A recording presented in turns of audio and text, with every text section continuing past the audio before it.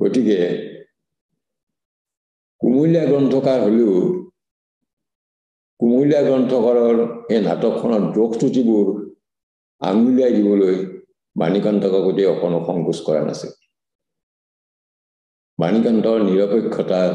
এইটো এটা অন্যতম উজ্জ্বল উদাহৰণ।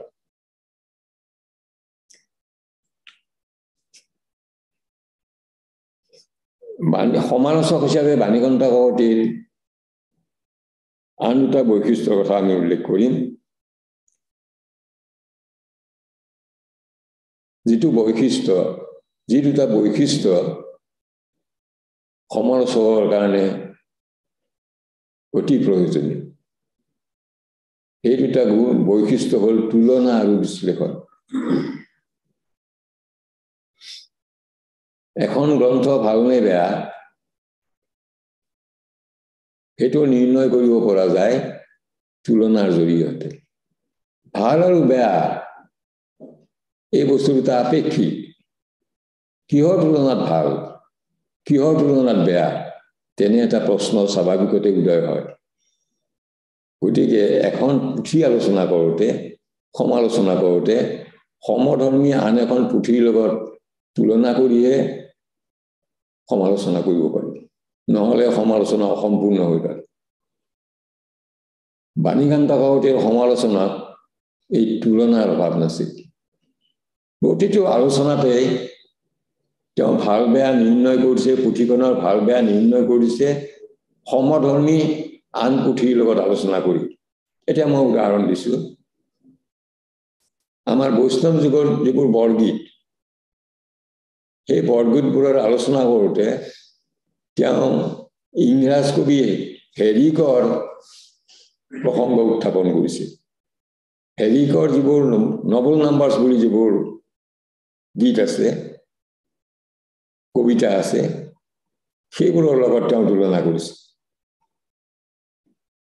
অংকীয়া নাটৰ আমাৰ যিটো মূল চৰিত্ৰ সূত্ৰধাৰ, সেই সূত্ৰধাৰৰ তেওঁ মিল বিচাৰি পাইছে গ্ৰীক নাটকৰ পুৰাচৰ লগত। সূত্ৰধাৰে যিদৰে ঘটনাটো মঞ্চত দেখুৱাৰ আগতে ঘটনাটোৰ মূল কথাখিনি কৈ দিয়ে দৰ্শকক সম্বোধন কৰি, গ্ৰীক নাটকতো কোৰাছে ঘটনাটো ঘটাৰ আগে আগে গীতৰ সহায়েৰে ঘটনাটোৰ মূল কথাখিনি কৈ দিয়ে। কিন্তু দুইটাৰ মাজত অমিলতা দেখুৱাই দিছে। অমিল কোনখিনিত? আমাৰ অংকীয়া নাটৰ সূত্ৰধাৰে দৰ্শকক উদ্দেশ্য কৰি কথাখিনি কয়, আৰু সূত্ৰধাৰে অৱশেষত কয়, হে সামাজিক লোক দেশ শুনহ।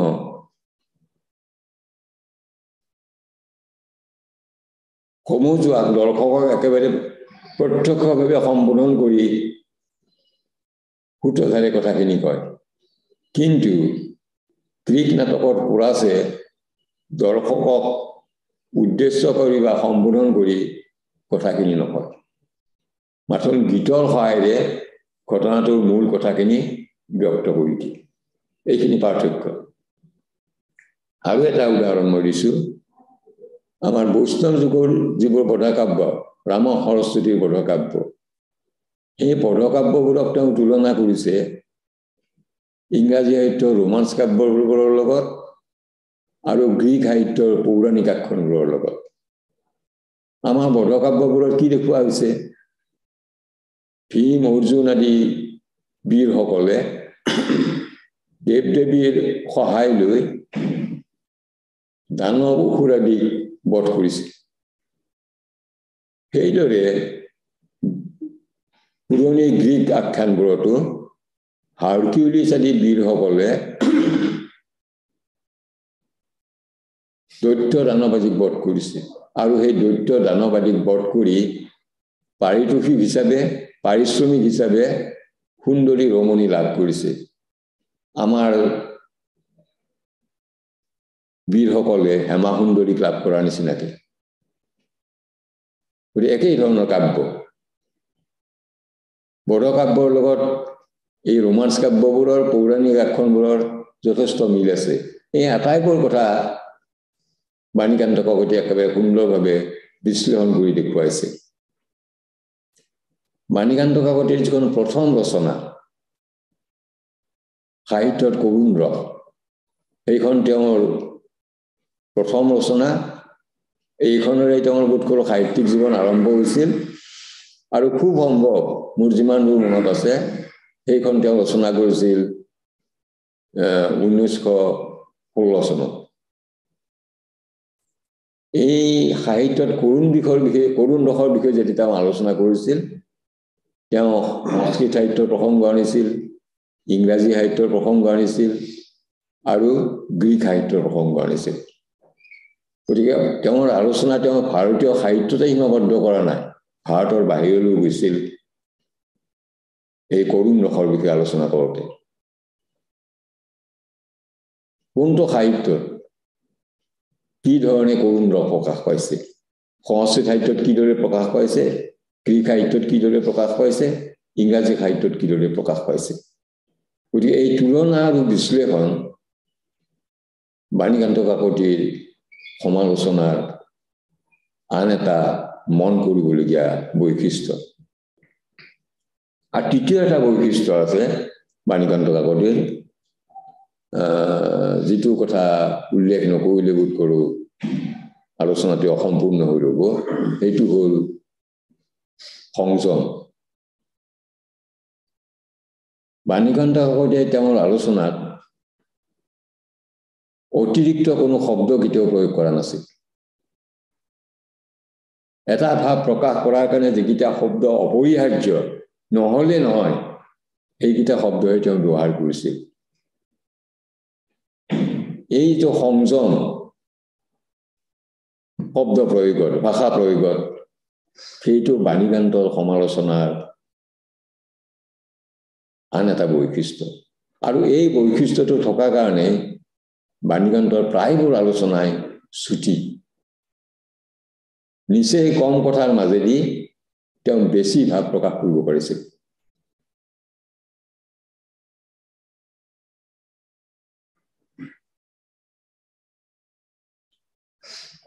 সাহিত্য সমালোচনাত দুটা মত একেবাৰে অতীজৰে পৰা চলি আহিছে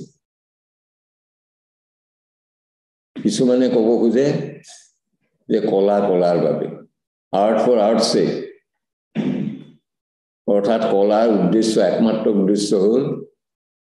সৌন্দৰ্য সৃষ্টি কৰা আৰু সৌন্দৰ্যৰ জৰিয়তে মানুহক আনন্দ দান কৰা কলাৰ আন কোনো উদ্দেশ্য নাই ইংলেণ্ডৰ সমালোচক ৱাল্টাৰ বেটাৰ আৰু আন এগৰাকী ইংৰাজ সমালোচক আৰু নাট্যকাৰ অস্কাৰ ৱাইল্ড আছিল এই মতৰ সমৰ্থক তেওঁলোকৰ মতে কলাত আন কোনো কথা থাকিব নালাগে কলাৰ একমাত্ৰ লক্ষ্য হ'ল সৌন্দৰ্য সৃষ্টি কৰা আৰু সৌন্দৰ্যৰ জৰিয়তে মানুহক আনন্দ দান কৰা ইয়াৰ বিপৰীতে আন এটা দলে ক'ব খুজিছে আন এটা মত হ'ল যে কলা জীৱনৰ উদ্দেশ্যে সৃষ্টি কৰা হয় অৰ্থাৎ আৰ্ট ফৰ লাইফ চেক কলাই জীৱনৰ উদ্দেশ্য সাধন কৰিব পাৰিব লাগে আৰু এই ক্ষেত্ৰত 19বিংশ শতিকাৰ যিগৰাকী সমালোচকৰ নাম পুনতে মনলৈ আহে সেইগৰাকী হ'ল মেথিউ আৰ্নল্ডে সমালোচনাৰ ক্ষেত্ৰত কলাৰ ক্ষেত্ৰত কৈছিল কলাক তেওঁ জীৱনৰ সমালোচনা বুলি কৈছিল ক্ৰিটিচিজম অফ লাইফ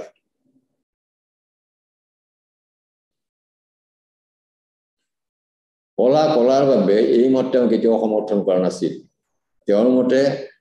কলাৰ উদ্দেশ্য জীৱনৰ নীতি শিক্ষা দিয়া জীৱনৰ সমালোচনা কৰা এটা কথা আৰু এই ক্ষেত্ৰত মেথিউ আৰ্নল্ডে দুটা শব্দ প্ৰয়োগ কৰিছিল লেখকৰ ক্ষেত্ৰত হাই সিৰিয়াছনেছ শব্দটোতে তেওঁ প্ৰকৃততে কি বুজাইছিল সেইটো কথা তেওঁ কিন্তু ক'তো ব্যাখ্যা কৰি যোৱা নাই কিন্তু অনুমান কৰি ল'ব পাৰি যে হাই সিৰিয়াছনেছ মানে তেওঁ এইটোকে ক'ব বিচাৰিছিল যে লেখকজন গুৰু গম্ভীৰ হ'ব লাগিব তেওঁ যি কথা লিখে তাত গুৰুত্ব জীৱনৰ গুৰুত্ব তাত থাকিব লাগিব তেনে এটা ভাৱ তেওঁ বোধ কৰোঁ এই শব্দ দুটাৰে বুজাব খুজিছে এতিয়া প্ৰশ্ন আমাৰ বাণী কান্ত কাকতি কোনটো মতৰ পক্ষপাতী আছিল কলাৰ বাবে নে কলা জীৱনৰ বাবে এই দুটা মতৰ কোনটো মতৰ তেওঁ সমৰ্থক আছিল আৰু তেওঁ ইয়াৰ কোনটো মত তেওঁৰ জীৱনত কাৰ্যকৰী কৰিছিল তেওঁৰ সমালোচনাৰ ক্ষেত্ৰত কোনটো মতত তেওঁ অধিক গুৰুত্ব দিছিল এই প্ৰশ্নটোৰ উত্তৰো একেষাৰে দিয়া বৰ টান বাণী কান্ত কাকতিৰ দুই এটা সমালোচনালৈ চালে দেখা যায় যে তেওঁ কেৱল সৌন্দৰ্যৰ কথাকে কৈছে আৰু লেখকক তেওঁ কবিক তেওঁ প্ৰশংসা কৰিছে কোনো ক্ষেত্ৰত এই সৌন্দৰ্য সৃষ্টি কৰাৰ কাৰণে ইয়াৰ উদাহৰণ হিচাপে প্ৰথমে আমি উল্লেখ কৰিব পাৰোঁ অম্বিকাগিৰিৰ তুমি কাব্যৰ পাতনিখনত তুমি কাব্যখনৰ তেওঁ পাতনি লিখিছিল অম্বিকাগিৰিৰ আহ্বানক্ৰমে আৰু আমি জানো যে তুমি কাব্যখন প্ৰেমক লৈ লিখা কবিৰ দৈহিক প্ৰেম গৈ আধ্যাত্মিক প্ৰেমলৈ উন্নীত হৈছে সেইটোৱে তুমি কাব্যৰ মৰ্ম কথা কিন্তু বাণী কান্ত কাকতিয়ে তুমি কাব্যৰ দাৰ্শনিক দিশটোৰ ওপৰত বৰকে গুৰুত্ব দিয়া নাই দাৰ্শনিক দিশটো তেওঁ উল্লেখ কৰিছে কিন্তু তেওঁ গুৰুত্ব দিছে প্ৰধানকৈ কবিগৰাকীৰ অনুভূতিৰ তীব্ৰতা আৰু সৌন্দৰ্যময় ভাষাৰ ওপৰত ঠিক তেনেকে ৰঘুনাথ চৌধুৰীৰ দহিকতা নামৰ যিখন কবিতা পুথি এই পুথিখনৰ তেওঁ পাতনি লিখিছিল সেই সময়ৰ গুৱাহাটী একতা সভাৰ অনুৰোধ ক্ৰমে দহিকতাটো ঠিক সেইদৰে তেওঁ কবিগৰাকীৰ অৰ্থাৎ ৰঘুনাথ চৌধুৰীৰ প্ৰাকৃতিক সৌন্দৰ্যৰ বৰ্ণনাৰ অনুভূতিৰ যি গভীৰতা প্ৰকাশ পাইছে সেই গভীৰতা তুমি কাব্যটো তেওঁ গুৰুত্ব দিছে অনুভূতিৰ গভীৰতাৰ ওপৰত ভাষাৰ সৌন্দৰ্যৰ ওপৰত আৰু দহিকতাটো তেওঁ গুৰুত্ব দিছে কবিৰ অনুভূতিৰ গভীৰতা আৰু ভাষাৰ সৌন্দৰ্যৰ ওপৰত এইফালৰ পৰা চালে বাণী কান্ত কাকতিক প্ৰথমটো মতৰ সমৰ্থক যেনে লাগে অৰ্থাৎ কলাৰ বাবে কলাৰ উদ্দেশ্য সৌন্দৰ্য সৃষ্টি কৰা সেই মতৰ পক্ষপাতী যেন লাগে কিন্তু নহয় বাণী কান্ত কাকতিৰ দুটা মূল্যৱান প্ৰবন্ধ আছে এটা বেজবৰুৱাক লৈ লিখা এইটো প্ৰবন্ধৰ নামেই বেজবৰুৱা আৰু আনটো প্ৰবন্ধ হ'ল জাতীয় চৈতন্য এই প্ৰবন্ধ দুটাত তেওঁ সাহিত্যৰ প্ৰধান ধৰ্ম জাতীয় চৈতন্য জাগ্ৰত কৰা বুলি কৈছে বেজবৰুৱাক তেওঁ শ্ৰদ্ধা কৰিছিল বেজবৰুৱাৰ সাহিত্যকৃতি তেওঁ আলোচনা কৰিছিল সাহিত্যকৃতি তেওঁ প্ৰশংসা কৰিছিল তাত নিহিত থকা জাতীয়তাবোধৰ কাৰণে জাতীয় চৈতন্য নামৰ যিটো প্ৰবন্ধ সেই প্ৰবন্ধটোত তেওঁ কৈছে যে সাহিত্য কৰ্মৰ প্ৰধান লক্ষ্যটোৱেই হ'ল প্ৰধান উদ্দেশ্যটোৱেই হ'ল জাতীয় চৈতন্য মানুহৰ জাতীয় চৈতন্য পঢ়ুৱৈৰ জাতীয় চৈতন্য জাগ্ৰত কৰা গতিকে মেথিউ আৰ্নল্ডৰ নীতি শিক্ষা সেই নীতি শিক্ষাৰ পক্ষপাতী বাণী কান্ত কাকতিও আছিল বুলি মনে ধৰে আৰু আমাৰ ধাৰণাৰে বাণী কান্ত কাকতিৰ প্ৰধান গুৰুত্ব আছিল এই নীতি শিক্ষাৰ ওপৰত আৰু সেইফালৰ পৰা তেওঁ আছিল মেথিউ আৰ্নল্ডৰ সমৰ্থক আৰু কোনো প্ৰবন্ধত তেওঁ মেথিউ আৰ্নল্ডৰ কথা উল্লেখো কৰিছিল সমালোচক হিচাপে মেথিউ আৰ্নল্ডৰ প্ৰতি তেওঁৰ বিশেষ শ্ৰদ্ধা আছে গতিকে মেথিউ আৰ্নল্ডে যে কৈছিল যে সমালোচনা কলাকৰ্ম ক্ৰিটিসিজম অফ লাইফ বাণী কান্ত কাকতিও তাত বিশ্বাস কৰিছিল সাহিত্যৰ প্ৰধান ধৰ্ম তেওঁ জাতীয় চৈতন্য জাগ্ৰত কৰা বুলি কৈছিল এতিয়া কোনোবাই প্ৰশ্ন কৰিব পাৰে যে সমালোচক হিচাপে বাণী কান্ত কাকতিৰ দুৰ্বলতা আছিল নে নাই আমি বাণী কান্ত কাকতিক প্ৰথম প্ৰকৃত সমালোচক হিচাপে গণ্য কৰোঁ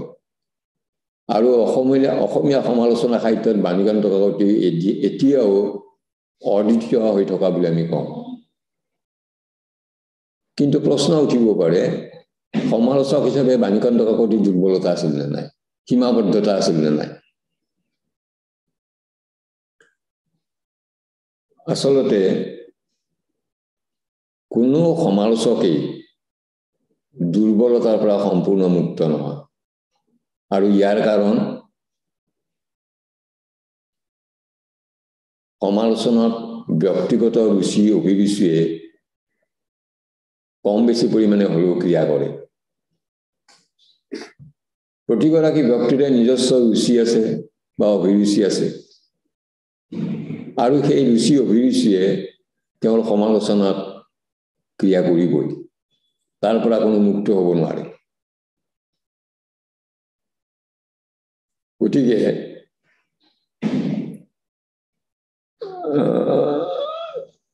কাকতিৰ সমালোচনাটো দুৰ্বলতা নিশ্চয় আছিল কি ধৰণৰ দুৰ্বলতা আছিল আমি স্বীকাৰ কৰিব লাগিব যে পুৰণি অসমীয়া সাহিত্যৰ তাৎপৰ্য আৰু সৌন্দৰ্য উদ্ধাৰ কৰি বাণী কান্ত কাকতিয়ে এটা পৰম উপকাৰ কৰি থৈ গৈছে এটা ডাঙৰ উপকাৰ কৰি থৈ গৈছে অসমীয়া জাতিৰ এই বিষয়ে অকণো সন্দেহ নাই কিন্তু পুৰণি অসমীয়া সাহিত্যক বাণী কান্ত কাকতিয়ে যি গভীৰভাৱে যি ধৰণে চাইছিল যি গভীৰ দৃষ্টিৰে চাইছিল আধুনিক সাহিত্যক তেনে গভীৰ দৃষ্টিৰে চাইছিল বুলি মনে নধৰে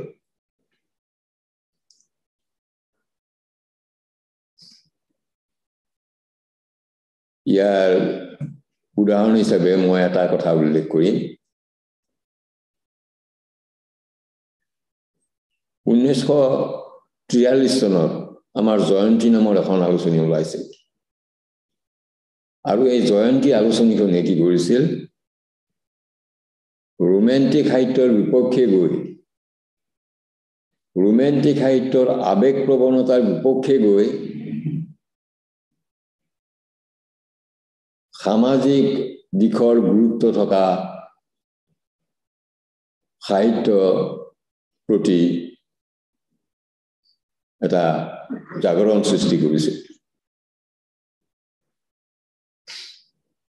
এই জয়ন্তীৰ সৃষ্টিৰ মূলতে আছিল তিনিগৰাকী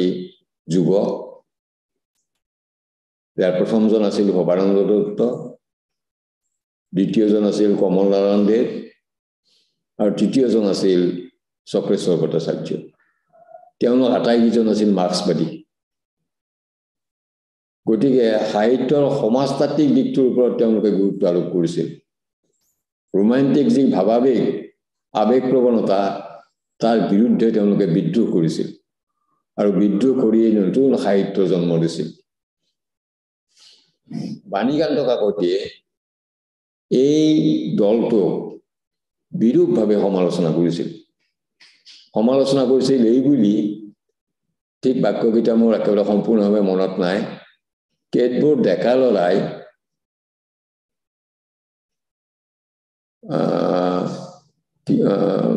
নিজৰ মত প্ৰচাৰৰ কাৰণে লয়লাস নোহোৱা ভাষাত চুটি দীঘল বাক্যত কিছুমান কবিতা লিখি তাক কবিতা বুলি প্ৰচাৰ চলাইছে তেওঁলোকৰ এই কবিতাই তেওঁলোককে তাপ দিব পৰা নাই পাঠকসকলক কিদৰে তাও দিব একেবাৰে বিৰূপ মন্তব্য কৰিছিল এই ডেকাসকলৰ বিপক্ষে তেওঁলোকৰ কবিতাৰ বিপক্ষে তেওঁলোকৰ সাহিত্য কৰ্মৰ বিপক্ষে ইয়াৰ অৰ্থ এইটোৱে বাণী কান্ত কাকতিয়ে বোধ কৰো এইটো কথা ভবা নাছিল যে সাহিত্যৰ গতি প্ৰকৃতি সদায় একেদৰে নাথাকে যুগে যুগে সাহিত্যৰ গতি প্ৰকৃতি সলনি হয় দ্বিতীয় মহাযুদ্ধৰ পিছত সাহিত্যৰ গতি প্ৰকৃতি সলনি হৈছিল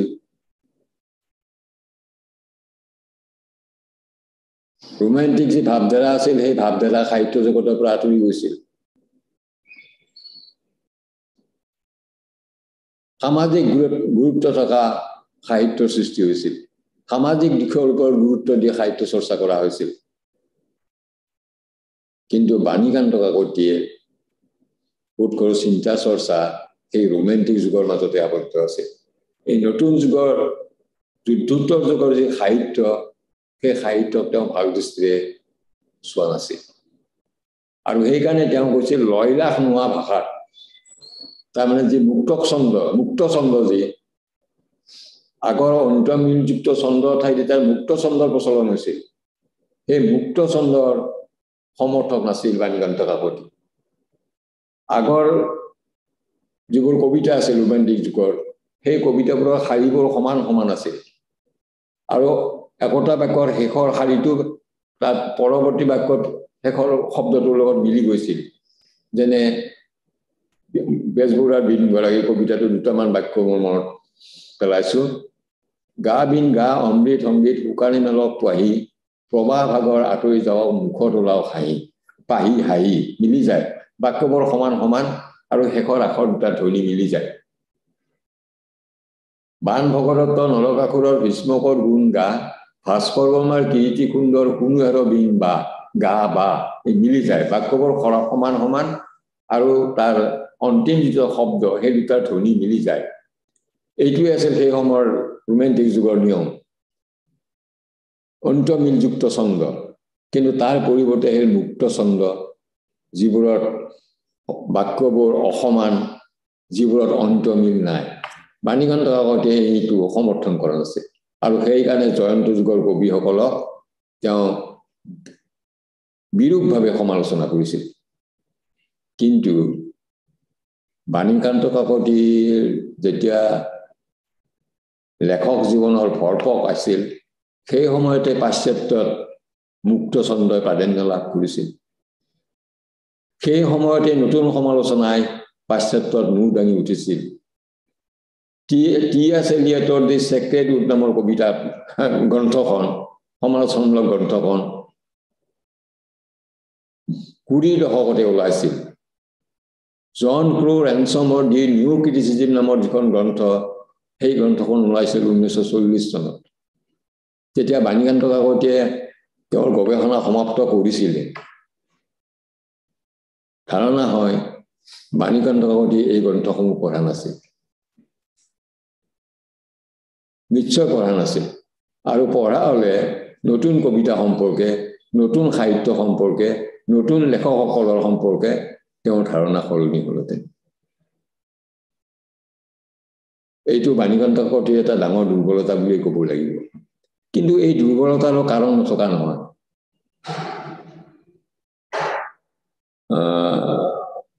পুৰণি অসমীয়া সাহিত্যৰ বাহিৰে সাহিত্যৰ আন চৰ্চা তেওঁ বৰকৈ কৰা নাছিল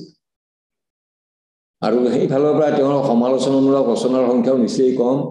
পুৰণি অসমীয়া সাহিত্যৰ অন্তৰ্গত মাত্ৰ 15টা প্ৰবন্ধ তাতকৈ বেছি নহয় আৰু ইয়াৰ কাৰণটো আছিল যে তেওঁ অধিক মনোযোগ দিছিল ভাষাতত্ত্বৰ অধ্যয়নত গৱেষণাৰ কামটো সমাপ্ত কৰাৰ পিছতেই তেওঁ ভাষাতত্ত্বৰ পিনে ঢাল খাইছিল ভাষাতত্ত্বৰ আলোচনাৰ পিনে ঢাল খাইছিল আৰু তেওঁ ঢাল খাইছিল আন এটা দেশলৈ ধৰ্মীয় আৰু সমাজতত্ত্ব বিষয়ক আলোচনাৰ আৰু তাৰ নিদৰ্শন আমি পাইছোঁ শেষৰ ফালে তেওঁ 3খন পুথি আমাক উপহাৰ দি থৈ গৈছে এই 3খনৰ এখন হ'ল মাদাৰ গডেছ কামাখ্যা এখন হ'ল কলিতা জাতিৰ ইতিবৃত্ত আৰু আনখন হ'ল পুৰণি কামৰূপৰ ধৰ্মৰ ধাৰা গতিকে সাহিত্যৰ পিনে পিছি দি তেওঁ সমাজতত্ত্বৰ পিনে ধৰ্মীয় দিশৰ পিনে আৰু ভাষাতত্ত্বৰ পিনে আগবাঢ়িছিল গতিকে নতুন সাহিত্য নতুন যুগৰ সাহিত্য যুদ্ধোত্তৰ যুগৰ সাহিত্য তেওঁ অধ্যয়ন কৰা নাছিল আৰু সেইটো বাণীকান্ত কাকতিৰ সমালোচনাৰ এটা ডাঙৰ দুৰ্বলতা বুলি আমি ক'ব লাগিব এইখিনি কথা মই বাণীকান্ত কাকতি সম্পৰ্কে চমুকৈ আপোনালোকৰ সন্মুখত দাঙি ধৰিলোঁ মই ইয়ালৈ আহিছোঁ সম্পূৰ্ণ এটা উকা মন লৈ কোনো প্ৰস্তুতি লৈ মই ইয়ালৈ অহা নাছিলোঁ কাৰণ মই এতিয়া সম্পূৰ্ণ নিৰালম্ব মই থাকোঁ এটা কিতাপশূন্য কোঠাত দুমাহমান আগলৈকে মোৰ কোঠাটোৰ কেউপিনে আছিল কিতাপ এতিয়া তাত এখনো কিতাপ নাই কিতাপশূন্য এটা কোঠা বাণীকান্ত কাকতি ৰচনাৱলীও নাই বাণীকান্ত কাকতি বিষয়ক যি 2-4খন পুথি আছিল সেই পুথিকেইখনো নাই আনকি গুৱাহাটী বিশ্ববিদ্যালয়ৰ অসমীয়া বিভাগৰ মুৰব্বী হৈ থকা সময়তে বাণীকান্ত কাকতিৰ জন্ম শতবাৰ্ষিকী উপলক্ষে মই এখন আলোচনা চক্ৰৰ আয়োজন কৰিছিলোঁ আৰু সেই আলোচনা চক্ৰৰ লগতে বাণীকান্ত কাকতিৰ বিভিন্ন বিষয়ক লৈ বিভিন্ন দিশক লৈ এখন পুথিও প্ৰস্তুত কৰি উলিয়াইছিল সেই পুথিখন প্ৰকাশ কৰিছিল গুৱাহাটী বিশ্ববিদ্যালয়ৰ প্ৰকাশন বিভাগে মই দুমাহমান আগতে আটাইবোৰ পুথি দান কৰিলোঁ আৰু সেই পুথিবোৰৰ অন্যান্য পুথিৰ লগতে এই পুথিখনো মোৰ হাতৰ পৰা গুচি গ'ল গতিকে বাণীকান্ত কাকতিৰ বিষয়ে যিখিনি কথা মোৰ মনত আছিল যিখিনি কথা মোৰ স্মৃতিত আছিল সেইখিনি কথাহে মই আপোনালোকৰ আগত দাঙি ধৰিছোঁ আৰু বহুতো কথা জানিবলগীয়া কথা ৰৈ গৈছে আটাইখিনি কথা মোৰ মনলৈ অহা নাই মোৰ স্মৃতি শক্তি এতিয়া দুৰ্বল কথাবোৰ পাহৰোঁ চন্তা দেখা দি পাহৰি যাওঁ যে যিখিনি মনলৈ আহিছে তাৎক্ষণিকভাৱে সেইখিনি কথা আপোনালোকৰ সন্মুখত দাঙি ধৰিছোঁ খালী ঠাই বহুতো ৰৈ গৈছে ইয়াত গুণী জ্ঞানী ব্যক্তি ভালেখিনি আছে মোৰ ছাত্ৰ ছাত্ৰীও আছে গুণী ছাত্ৰ ছাত্ৰীও আছে তেওঁলোকে এই খালী ঠাইখিনি পূৰণ কৰি ল'ব একে আশা কৰি মই সামৰিছোঁ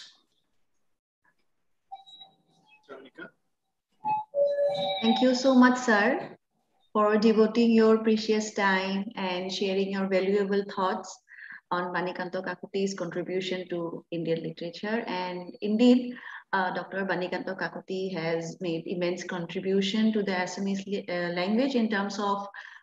literature, linguistics, and his writing made a distinct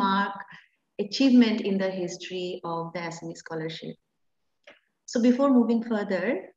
here we would like to have an interaction session, a short interaction session. We will take upon 2 or 3 questions from the audience. If anyone has something to ask, may unmute themselves. And for this, I would like to request Dr. Nabankur Pathak to do the needful so that the participants can unmute themselves and ask the question. মই এটা প্ৰশ্ন সুধিব পাৰো নেকি? হয় sir, পাৰিব sir. Okay, প্ৰশ্ন ঠিক নহয়, মোৰ মনলৈ মানে সন্মানীয় ছাৰক সন্মুখত দেখিছো মই এটা সময়ত আগতে সদায় গধূলি মন্দাকিনীৰ ওচৰত সদায় ছাৰক পাইছিলো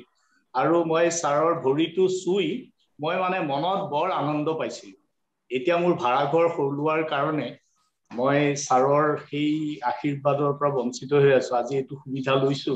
ছাৰ মই ইয়াৰ পৰা আপোনাক সেৱা কৰিছো ছাৰ মই এনে মোৰ মনলৈ এটা ভাৱ আহিছে যে হয়তো আমাৰ অসমীয়া সমাজে আমাৰ কৃতজ্ঞতা বোধ বা আমাৰ যিসকল পুৰুধা ব্যক্তি তীক্ষ্ণধী সাহিত্যিকেই হওক সমাজকৰ্মী হওক তেখেতসকলক হয়তো আমি উপযুক্ত এটা সন্মান বা উপযুক্ত স্থান দি পেলাই আমাৰ উঠি অহা প্ৰজন্মক সেই কথাটো আমি হয়তো খুব স্পষ্টতাৰে যিটো আমি ইংৰাজীত হাইলাইট বুলি ক'ব পাৰোঁ সেই ধৰণৰে হয়তো কৰা নাই যিটো কথাৰ কাৰণে যে আজি বাণীকান্ত কাকতি দেৱৰ নিচিনা ব্যক্তি যি অসমীয়াৰ ভাষাৰ যিটো গাঁথনিগত ভেটি গঢ়ি থৈ যোৱা স্বত্তেও আজি দেখা যায় যে আমি অসমীয়া ল'ৰা ছোৱালীয়ে স্কুল কলেজত যি ধৰণেৰে আজি আমি সাৰথিখন বিচাৰি নাপাওঁ সত্যনাথ বৰাৰ সেই ধৰণৰ বহুত বস্তু হয়তো বহুত ব্যক্তিক হয়তো আমি অসমীয়া সমাজত উচিত ধৰণেৰে স্থান দিব পৰা নাই স্যাৰ এইটো এটা মোৰ মনৰ অনুভৱ আমিতো এজন দুজন ব্যক্তিয়ে একো কৰিব পৰা নাই মোৰ মনৰ এইটো অনুভৱ এটা প্ৰকাশ কৰিলো আপুনি কেনেকৈ ভাবে এইটোৱে মই ব্যক্তি কৰিলো আৰু মই গণিতৰ ছাত্ৰ হিচাপে বিশেষ সাহিত্য নাজানো কিন্তু এখিনি মই অনুভৱ কৰিছো যে আমি অসমীয়া সমাজ হয়তো বৰ অকৃতজ্ঞ স্যাৰ আপুনি ঠিকেই কৈছে যেতিয়া আমাৰ এতিয়া সৰহভাগ ছাত্ৰ ছাত্ৰীয়ে ইংৰাজী মাধ্যমৰ বিদ্যালয়ত পঢ়ে এতিয়া বাণীকান্ত কাকতি কোন বুলি ক'লে আনৰ কথা নাজানো মোৰ ঘৰৰ মোৰ নাতিসকলে ক'ব নোৱাৰিব বাণীকান্ত কাকতি কোন আছিল যদিও আজি দুমাহমান আগলৈকে বাণীকান্ত কাকতিৰ আটাইখিনি ৰচনা মোৰ সন্মুখত আছিল কিন্তু তেওঁলোকে বাণীকান্ত কাকতি কোন আছিল ক'ব নোৱাৰে আৰু বহুত সৰু ইংৰাজী মাধ্যমত পঢ়া কোনো ল'ৰা ছোৱালীয়ে ক'ব নোৱাৰিব বাণীকান্ত কাকতি কোন আছিল ক'ত আছিল এইটো আমাৰ শিক্ষাৰ এটা ডাঙৰ দুৰ্বলতা বুলিয়ে ক'ব লাগিব আজিকালি ইংৰাজী মাধ্যমৰ বিদ্যালয়বোৰত অসমীয়া বিষয়টো শিকোৱা হয় কিন্তু নামতে শিকোৱা হয় তাত কোনো সামান্য গুৰুত্ব দিয়া নহয় আৰু ল'ৰা ছোৱালীবিলাকক মই দেখিছোঁ অসমীয়া বিষয়টো শিকিবলৈ অকণো আগ্ৰহ প্ৰকাশ নকৰে আৰু আগ্ৰহ প্ৰকাশ নকৰাৰ কাৰণে তেওঁলোক দায়ী নহয় দায়ী আমাৰ অভিভাৱকসকল আৰু শিক্ষকসকল অসমীয়া বিষয়টো মুঠেও গুৰুত্ব নিদিয়ে গতিকে আমাৰ অসমীয়া সাহিত্যৰ ভৱিষ্যত উজ্জ্বল বুলি আমি ভাবিব পৰা নাই অসমীয়া সাহিত্যৰ চৰ্চা কৰা মানুহৰ সংখ্যা ক্ৰমে ক্ৰমে কমি আহিছে আৰু এটা সময়ত হয়তো নাইকিয়াই হৈ যাব ইয়াৰ পৰা উদ্ধাৰ হোৱাৰ পথ কিবা আছেনে নাই মই নাজানো ইয়াৰ পথ যদি চৰকাৰে দেখুৱাব পাৰিব বুলি মই নাভাবোঁ ইয়াৰ বাবে আমাৰ অভিভাৱকসকল আমাৰ সমাজ সজাগ হ'ব লাগিব নহ'লে আমাৰ ভৱিষ্যত একেবাৰে অন্ধকাৰ বুলি মই ক'ব খুজিছোঁ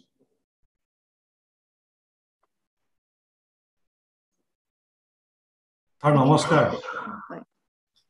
ছাৰ মই মৃণালে ক'লো ছাৰ আপোনাৰ বক্তৃতা নিশাৰ খুব উপকৃত হ'লো আমি ছাৰ বহুখিনি শিকিছিলোঁ বা ছাৰৰ পৰাই বহুখিনি কথা শিকিছিলোঁ মোৰ মনত ছাৰ এটা খুলুৱাই আছিল যে বাণীকান্ত কাকতি সম্পৰ্কে বৰ বিশেষ অধ্যয়ন মই বিশেষ কৰা নাই তো মোৰ মনত এটা খুলুৱাই আছিল সেই প্ৰশ্নটোৱে আপোনাৰ মনত কিবা আগতে খেলাইছিল নেকি বা সেইধৰণে জানিব বিচাৰিলোঁ ছাৰ আমি অসমীয়া সাহিত্যৰ বুৰঞ্জীসমূহত সদায় উল্লেখ কৰোঁ যে অসমীয়া ছপাপুথি প্ৰথমখন ছপাপুথি ধৰ্মপুস্তকখন 1813 খ্ৰীষ্টাব্দত প্ৰকাশ পাইছে আমি সকলোতে উল্লেখ কৰোঁ সেইটো কথাকে প্ৰায়বিলাক সাহিত্যৰ বুৰঞ্জীত আমি সেইটো কথা উল্লেখ কৰা দেখি আহিছোঁ কিন্তু বাণীকান্ত কাকতিয়ে তেখেতৰ যিখন গৱেষণা গ্ৰন্থ আছামিজ ইনফৰমেশ্যন এণ্ড ডেভেলপমেণ্টত সেই কিতাপখনৰ ছপাৰ চনটো উল্লেখ কৰিছিল 1821 খ্ৰীষ্টাব্দ আৰু মই ছাৰ যিমান দূৰ সম্ভৱ এনেই চাই কিতাপখন নিজৰ ধৰণে চাবলৈ যায় যেতিয়া মই দেখিছোঁ বা অধ্যয়ন কৰিবলৈ চেষ্টা কৰিছোঁ তেতিয়া চাই দেখিছোঁ আচলতে যে সেই কিতাপখন হয়তো বাণীকান্ত কাকতিদেৱে যিটো চনত প্ৰকাশ কৰিছে বুলি উল্লেখ কৰি থৈ গৈছে সেই চনটোহে শুদ্ধ হ'ব লাগে কাৰণ তেওঁলোকৰ কিতাপখনৰ যিটো ছাপ মাৰিছিল প্ৰথম সময়ত যিটো ছাপ মাৰিছিল সেইটো 1800 অসমীয়াৰ ছাপটো 1813 চন হওক বুলি লিখা আছে কিন্তু ইংৰাজী চনটো 1821 বুলি লিখা আছে ইংৰাজীৰ পৃষ্ঠাটোত হয়তো বাণীকান্ত কাকতিয়ে সেইটো দেখিছিল যেন মোৰ এটা অনুভৱ হয় এই সম্পৰ্কে ছাৰ আপোনাৰ ওচৰত কিবা তথ্য আছে নেকি মই সেই বিষয়ে কিছু কথা জানিব বিচাৰিছিলোঁ বাণীকান্ত কাকতিৰ Assamese it's formation and development যিখন গৱেষণা গ্ৰন্থ হয় স্যাৰ সেইখনটো প্ৰকাশ হৈছিল 41 চনত 41 চনত হয় স্যাৰ 1941 চনত হয় স্যাৰ 1941 চনতে প্ৰকাশ হৈছিল এইখন হয় তাতে স্যাৰ তেওঁ উল্লেখ কৰিছিল যে মানে অসমীয়া যেতিয়া ভাষাৰ ইতিহাস লিখিছিল সভাপুথিৰ ইতিহাসৰ কথা ক'বলৈ গৈ তেওঁ উল্লেখ কৰিছিল সেই কথা স্যাৰ ক'ত উল্লেখ কৰিছিল বাণী কান্ত কাকতিৰ থেচিছখনত স্যাৰ তাতে স্যাৰ উল্লেখ কৰিছিল সেই বুলি মানে সেই কাৰণে মোৰ মনত সদায় স্যাৰ এটা খেলিমেলি লাগি থাকে যে আচলতে কথাটো কি ধৰণৰ হৈ আছিল কথাখিনি ভাল স্পষ্ট অকণমান হেৰিখন গুচাই ল'লে ভাল হ'ব স্যাৰ এই মাছখন অলপ গুচাই ল'লে মুখৰ পৰা কথাখিনি স্পষ্ট হ'ব স্যাৰ নেটৱৰ্কৰ প্ৰব্লেম হ'ব পাৰে স্যাৰ বাণী কান্ত কাকতিয়ে তেখেতৰ থেচিছখনত উল্লেখ কৰিছিল ধৰ্ম পুস্তকৰ ছপাচন 1822 খ্ৰীষ্টাব্দ আমি স্যাৰ কৈ থাকো 1813 খ্ৰীষ্টাব্দ সেই কথাটো স্যাৰ মোৰ মনত স্যাৰ এটা খেলিমেলি লাগি আছিল মানে নাই বাণী কান্তই যে কাকতিয়ে যেটো কথা কৈছিলে সেইটো আমি হেৰি কৰি ধৰি লৈছো ওকে স্যাৰ ধন্যবাদ স্যাৰ সৰনিকা মই এটা সৰু কথা এটা প্ৰশ্ন আছিল স্যাৰক সুধিব পাৰোনে এটো আমি লাষ্ট হেৰি বুলিয়ে ধৰি লওঁ তাৰপিছত স্যাৰে অকমান আগতে যিখন কিতাপৰ কথা কৈ আছিল তাৰে এটা কপি মোৰ হাতত এতিয়াও আছে এইখন হ'ল এই কিতাপখন আৰু যিসকল শ্ৰোতাই আজি আমাৰ এই অনুষ্ঠানটো শুনি আছে তেওঁলোকৰ কাৰণে মই কৈছো যে ইয়াত 4টা অতি সাৰগৰ্ভ লিখা আছে ভৰালী ছাৰে নিজৰ লিখাটো আছে তাৰ লগতে অজিত বৰুৱা ভুৱেন বৰুৱা আৰু এফআৰ পামাৰ তেওঁলোক তিনিওজনে ছাৰৰ লগতে তেওঁলোক এই আটাইকেইজনে যি ধৰণে বাণী কান্ত কাকতিৰ কন্ট্ৰিবিউশনছখিনিক তেওঁলোকে সমালোচনা বুলিয়ে কৈছো এক ধৰণৰ যি ধৰণে কৰিছে তেনেকুৱা সমালোচনা মই বেলেগত পোৱা নাই মই যিখিনি মোৰ সাধাৰণ জ্ঞানেদি মই কৈছো বা যিখিনি কিতাপ মই পঢ়িছো লগতে আমাৰ বাণী কান্ত কাকতিৰ ৰচনাৱলীখনতো আমাৰ মহেশ্বৰ নেওগ ছাৰে যি ধৰণে এটা পাতনি লিখিছে তেনেকুৱা পাতনি খুব বিৰল গতিকে সেইখন এখন অতি ভাল কিতাপ এইখিনিক বাদ দি ইমান মানে সূক্ষ্মভাৱে বা বৈজ্ঞানিকভাৱে সিস্টেমেটিক্যালি বাণী কান্ত কাকতিৰ কন্ট্ৰিবিউশনছখিনিক কোনোবা বেলেগে সমালোচনা কৰিছে বুলি মই মনে নকয় মই ছাৰৰ কথাখিনি শুনি পেলাই খুবেই উপকৃত হৈছো লগতে আমাৰ যিসকল আজি আমাৰ ইয়াতে যোগদান কৰিছে অনুষ্ঠানটি যিসকলে চাইছে ছাৰে কোৱা ধৰণে ইয়াত বহুত কেইজন আমাৰ ৰিচাৰ্চ স্কলাৰো আছে গৱেষক গৱেষিকাও আছে মই ভাবো ছাৰে কোৱা ধৰণে যিখিনি বাণী কান্ত কাকতিৰ যিটো ৰিচাৰ্চ মেথড সেইখিনিৰ পৰা আমাৰ আজিৰ যিটো আমাৰ যিসকল ছাত্ৰ ছাত্ৰী আছে তেওঁলোকে নিশ্চিতভাৱে তেওঁলোকে উপকৃত হ'ব বুলি ভাবিছো কিন্তু মোৰ প্ৰশ্নটো ছাৰ এটা অতি সাধাৰণ প্ৰশ্ন এটা আছিলে আমাৰ ৰঞ্জিত দেৱগোস্বামী ছাৰে কৃষ্ণকান্ত সন্দিকক লৈ যিটো কথা কৈছিল তেওঁ কৈছিলে যে আমি যিমানেই সন্দিকৈ ছাৰৰ বিষয়ে পাতো সিমানেই আমাৰ জাতিটোৰ কাৰণে মংগল ঠিক তেনেকে ময়ো ভাবো মই মানে এনেকে ভবা থল আছে ডেফিনেটলি যে আমি যিমানেই বাণী কান্ত কাকতিৰ বিষয়ে বা তেওঁৰ ৰচনাৱলীৰ বিষয়ে যদি আমি আলোচনা কৰো সিমানেই আমাৰ কাৰণে মংগল যদি এনেকুৱাই হয় তেতিয়াহ'লে আমি এনেকুৱা কি পদ্ধতি লোৱা উচিত হ'ব ছাৰ য'ত আমি আজিৰ দিনতো বাণী কান্ত কাকতিৰ সেই কৰ্মৰাজিক বা তেওঁ কৈ যোৱা কথাবোৰ আমি তেওঁলোকক সেইবিলাকক পৰগত কৰি আগবাঢ়ি যাব পাৰিম আমি কি ধৰণে প্ৰতিষ্ঠা কৰিব পাৰিম তেওঁ কৈ যোৱা মেথড বিলাক আমাৰ গৱেষণাত বিশেষকৈ বাণী কান্ত কাকতিক লৈ আমি আমাৰ ভিতৰতে আলোচনা কৰি থাকিলে নহ'ব আমি আমাৰ বাণী কান্তক বাহিৰলৈ নিয়াৰ চেষ্টা কৰিব লাগিব মামণি ৰয়চম গোস্বামী দিল্লী বিশ্ববিদ্যালয়ত থকা দিনত তেনে এটা প্ৰচেষ্টা হাতত লৈছিল এবাৰ বাণী কান্ত কাকতিক লৈ তেওঁ দিল্লী বিশ্ববিদ্যালয়ত এখন আলোচনা চক্ৰৰ আয়োজন কৰিছিল আৰু তাত ময়ো এটা প্ৰবন্ধ পাঠ কৰিছিলোঁ বাণী কান্ত কাকতিৰ বিষয়ে ইংৰাজীত কিন্তু সেই প্ৰবন্ধটো মই ক'ত পেলালো আৰু সেই প্ৰবন্ধটো কোনখন কিতাপত ওলাইছিল সেই কথাটো মোৰ আজি মনত নাই এতিয়া আপুনি যিখন কিতাপ দেখুৱাইছে সেই কিতাপখন আমি উলিয়াইছিলোঁ সেই কিতাপখনো এতিয়া মোৰ হাতত নাই মই আটাইবোৰ কিতাপ দি দিলোঁ নলবাৰী কলেজত আজি 2-2.5 মাহ আগতে গতিকে সেই যিটো ইংৰাজী প্ৰবন্ধ মোৰ যিটো মই পাঠ কৰিছিলোঁ দিল্লী বিশ্ববিদ্যালয়ত সেইটো মোৰ হাতত নাই দিল্লী বিশ্ববিদ্যালয়ে যেটো কাম কৰিছিল তেনে ধৰণৰ কাম যদি আমি ঠাইতে কৰিব পাৰো বা কলিকতাটো যদি কৰিব পাৰো তেতিয়ালে আমাৰ বহুখিনি অসমৰ ভিতৰতে যদি আমি আবদ্ধ কৰি ৰাখো তেতিয়ালে বাণী কান্ত কাকতিৰ বিষয়ে বাহিৰৰ মানে খুব কমেই জানিব মামনি গোস্বামী ৰাইচম গোস্বামী এটা ভাল কাম কৰিছিল দিল্লী বিশ্ববিদ্যালয়ত থকা দিনত তেনে ধৰণৰ কাম যদি আমি আনৰ জৰিয়তে কৰাব পাৰো তেতিয়াহ'লে বাণী কান্ত কাকতিৰ বিষয়ে বহুতো মানুহে জনাৰ সুবিধা পাব এটা বহুতে নাজানে বাণী কান্ত কাকতিৰ কথা অসমতেই নাজানে আমাৰ বহুতো মানুহে বাহিৰৰ মানুহে কেনেকৈ জানিব কিন্তু আমি সেই প্ৰচেষ্টা এতিয়ালৈকে হাতত লোৱা নাই আৰু মোৰ ধাৰণা কলিকতাত এই ঠাইত সেই কামটো অতি সহজে কৰিব পাৰি ধন্যবাদ স্যাৰ সোনিকা এখন যদি সৰ্বভাৰতীয় আলোচনা চক্ৰ পতা হয় তেতিয়াহ'লে সেইটো বহুত মানে বাণী কান্ত কাকতিক জনাৰ সুবিধা পায় হয় সোনিকা মই 2 মিনিট লৈছো হয় প্ৰথমে স্যাৰক মই ধন্যবাদ জনাইছো যে বাণী কান্ত কাকতিৰ সীমাবদ্ধতা আৰু বাণী কান্ত কাকতিৰ সেই সীমাবদ্ধতা সমূহৰ মাজত তেওঁৰ যেটো বৰঙনি বা কন্ট্ৰিবিউশন সেই সম্পৰ্কত নিৰপেক্ষ বিচাৰ এটা আমি স্যাৰৰ পৰা পালো আৰু মই স্যাৰৰ গোটেই বক্তৃতাটো শুনি মনে মনে এটা কথা মনলৈ আহি আছিল যে বাণী কান্ত কাকতিয়ে যেটো দিশৰ ওপৰত গুৰুত্ব দিছিল যে সাহিত্যত জাতীয় চেতনা যেটো প্ৰসংগৰ কাৰণে তেওঁ বেজবৰুৱাক আদৰ্শ বুলি হয়তো চিন্তা কৰিছিল ভাবিছিল আৰু বাণী কান্ত কাকতিয়ে মই দেখিছো যে শংকৰদেৱৰ পৰা বৈষ্ণৱ পুৰণি সাহিত্যলৈকে অধ্যয়নৰ যেটো তেওঁ সুতি আসলতে আগবঢ়াইছিল তাৰ জৰিয়তে দৰাচলতে জাতীয় চেতনা নিৰ্মাণৰ সেইখিনি সময়ত 19বিংশ শতিকাৰ শেষৰ পৰা বেজবৰুৱাৰ নিজৰ সময়লৈকে এই যেটো দিগলীয়া সময়ছোৱাত অসমীয়া ভাষা সাহিত্য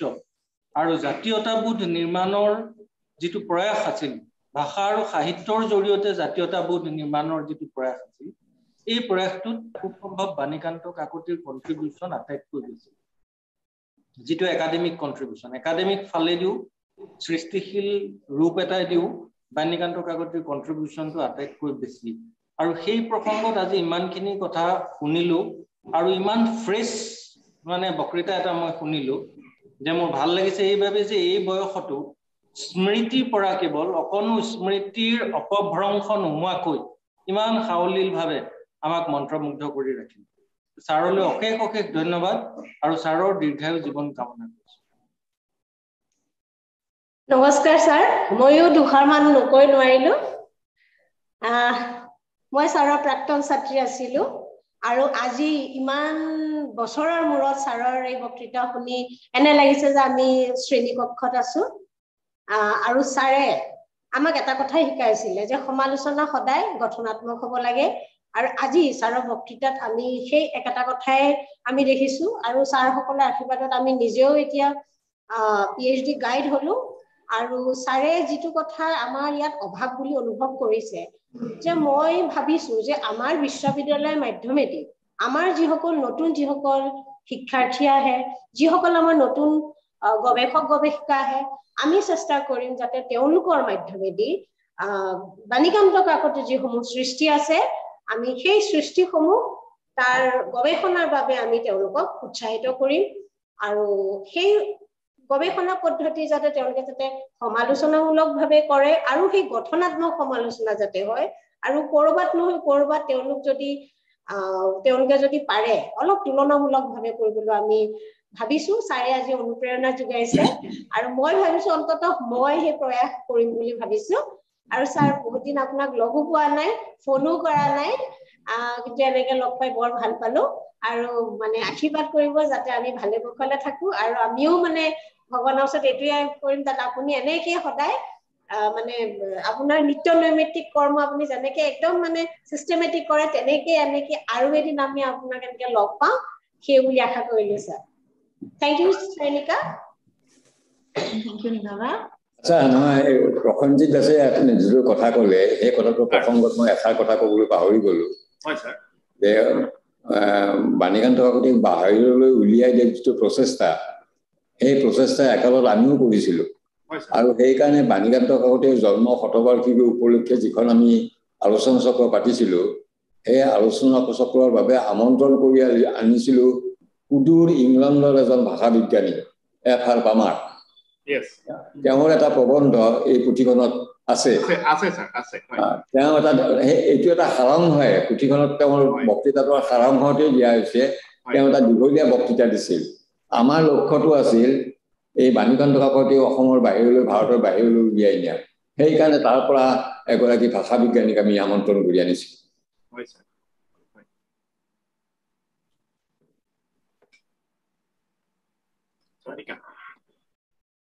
গতিকে এনেধৰণৰ প্ৰচেষ্টা আমি হাতত লৈও আমি ভাল পাম। নিশ্চয় ছাৰ, আমি চেষ্টা এটা কৰিম ভৱিষ্যতলৈ আপোনাৰ অলপ সহায় সহযোগিতা বা পৰামৰ্শ আমি পালে আৰু নতুন আনন্দিত হওঁ পিছলৈও। So with this, we have come to the end of today's program, and on behalf of Bani Kanta Kakati Research Institute, KKHSOU State Open University, I, Chainika Senapati, would like to take the honor to offer the vote of thanks. At first, I would like to convey my sincere gratitude to the speaker of today's occasion, Professor Sailan Bharali sir, who has agreed to deliver the 5th Bani Kanta Kakati Memorial Lecture upon just a request from the university, and for his valuable deliberations on the theme. And it was honor listening to you, sir, and we look forward to hear from you in near future also.